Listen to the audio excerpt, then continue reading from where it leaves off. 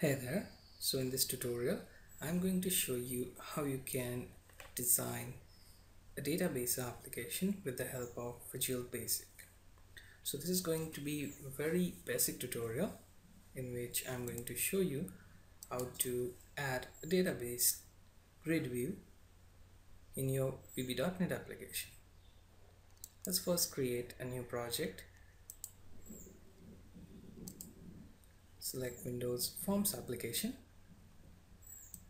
Choose the name of your choice and click on OK.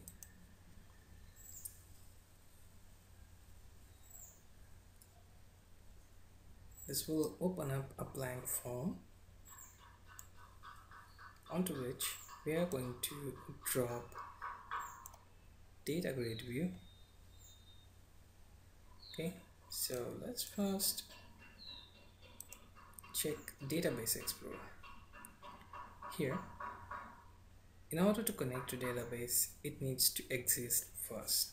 So if it isn't available, then VB.NET offers you a choice to create one. You can right click on data connections and click on add connection, or select this icon from which it will ask you to create a connection. So this is for creating an existing database connection to your form. So let's go to simple way. Drop this data grid view on your form. Okay, now here you will find that it has options to connect to data source. Now click on add project data source. Okay, this will open up a dialog box where you get to choose where your data is from. Is it a database, service, or object? Click on database and click on next. Then what type of database model you want to use? Is it dataset or entity model?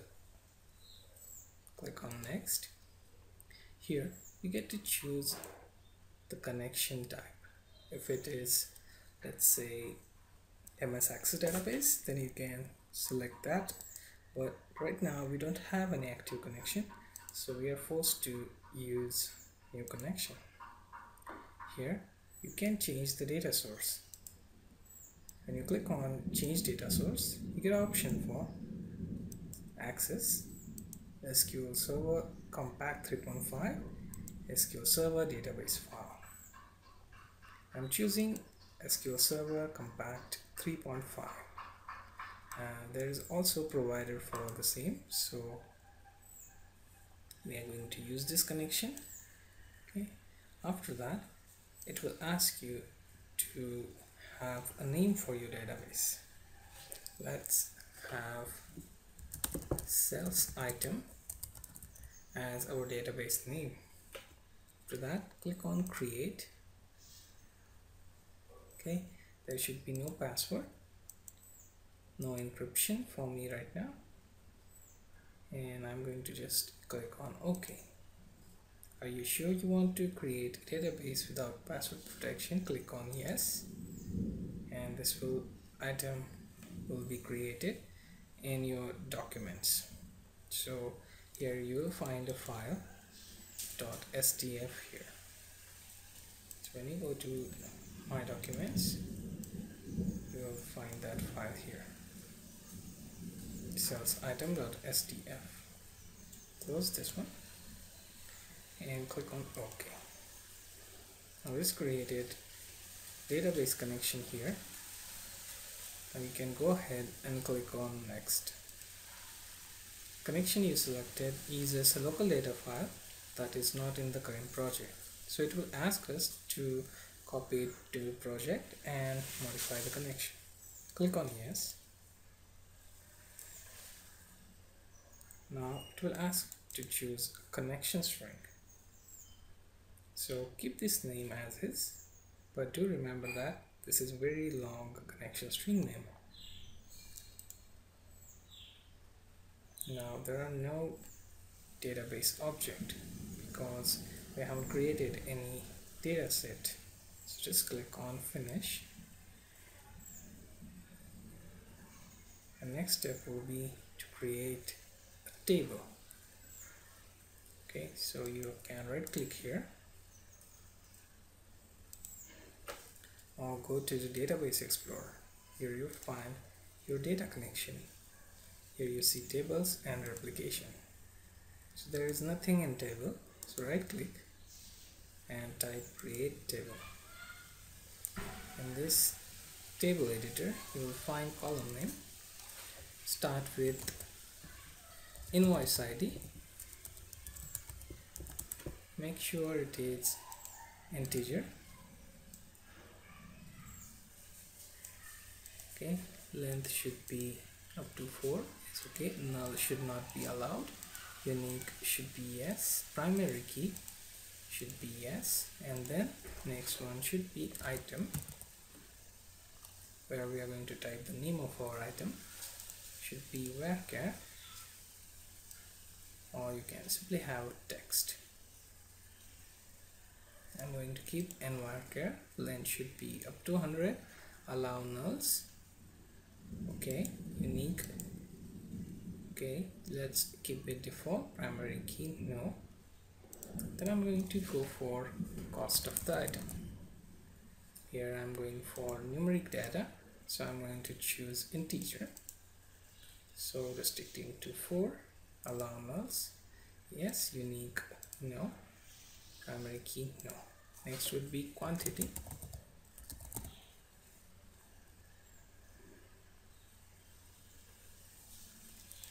Let's go for integer. Let's keep rest of the others as is. You can have allow nulls set to no, so that no blank data will be added. Okay, keep it unique as no. You can have multiple items of same name. That's okay. Now identity. These are the properties for your data table.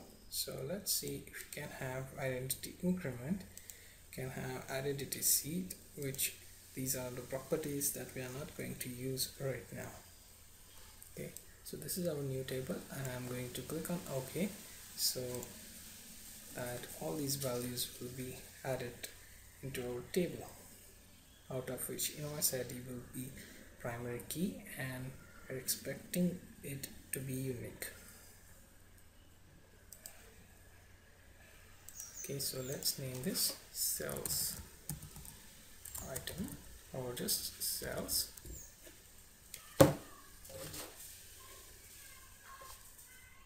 Click on OK, and this added sales table.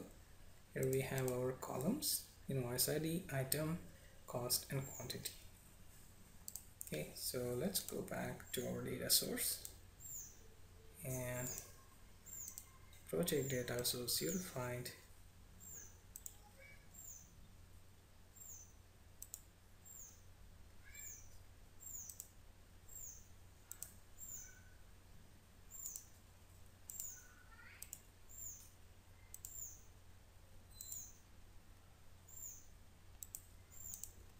okay, so let's just save this one and click on show data table to check the values here. So right now there are no values. We are going to add one. So item should be, let's say, pen, cost 2, quantity 3. After hitting enter,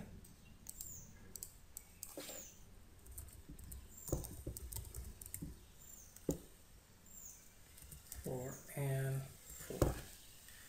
For this, let's keep it 2 as we haven't used any auto increment feature. Or here, let's go with 3. Let's go for sharpener 33, or let's say 2, and some random number again. So this is the default data that is being stored here.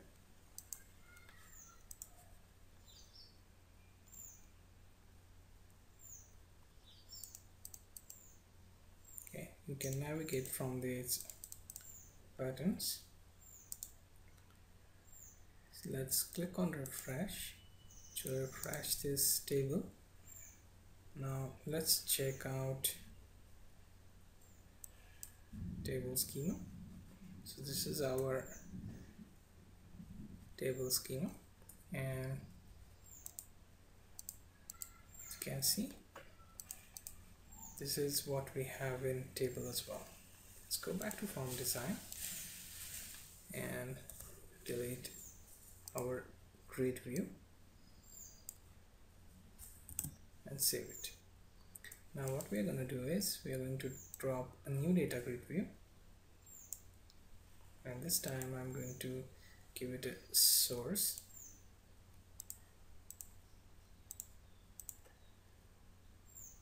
Okay, click on next, select tables, and now I'm going to hit finish. Now this added proper table here.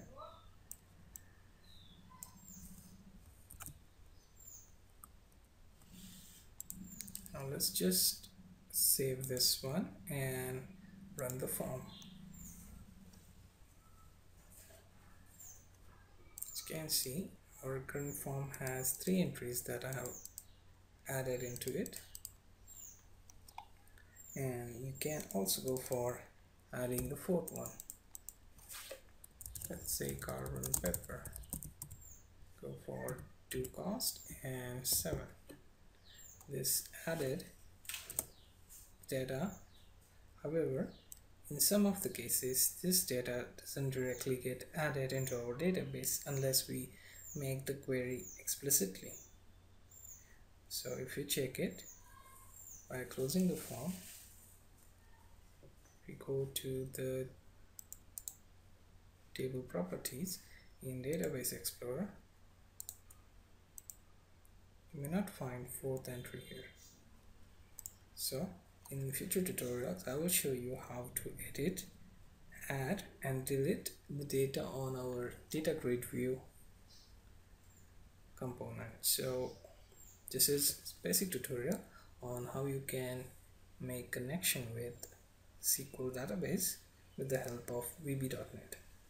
I hope you find this tutorial helpful. I will see you in next tutorial.